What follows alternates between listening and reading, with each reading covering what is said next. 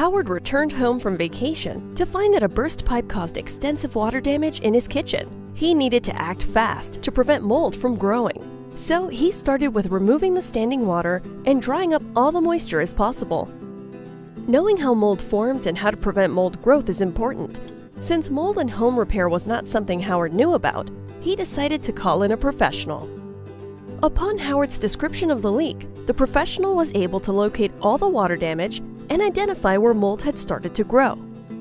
Some small mold growth can be cleaned with simple store-bought cleansers, but more extensive mold growth requires professional remediation.